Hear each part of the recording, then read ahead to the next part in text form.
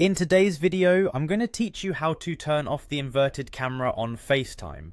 If you've ever noticed that when you're FaceTiming, the image appears flipped, it can sometimes be disconcerting, especially when trying to read text or show something specific.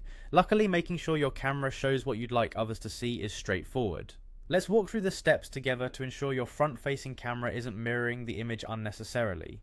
First, we need to access the settings on your iPhone. This can be done by locating the familiar grey icon that looks like a gear wheel right on your home screen. The Settings app is the control center of your device where you can configure, manage, and adjust most features and options available on your phone. Once you're in, we'll need to scroll a bit.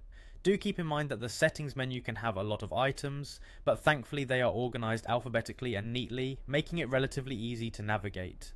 Next, we're looking for the camera settings. Continue scrolling down until you spot the camera option and give it a tap to open.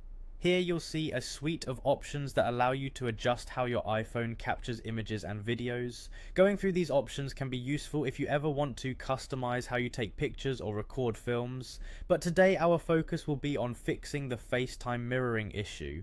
Once you've opened the camera settings, search for the setting labeled Mirror Front Camera. This is the selection we want to modify. The titles of these options are usually descriptive, so it should stand out as a clear choice amongst other camera-related features. The mirror front camera option determines whether the front-facing camera uses a mirrored effect similar to looking into a mirror, or it gives a more authentic depiction similar to what others would see.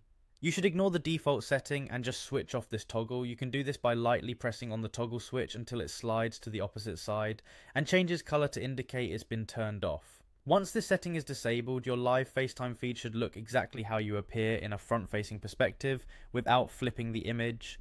This should help when demonstrating something in view of your front camera or reading aloud. And there you have it. With this simple adjustment, the image mirroring on FaceTime should now be disabled, allowing you to experience a more natural and comfortable video call situation. It's always a good idea to check your settings periodically to ensure everything operates as expected. Thanks for joining today's tutorial. Happy calling.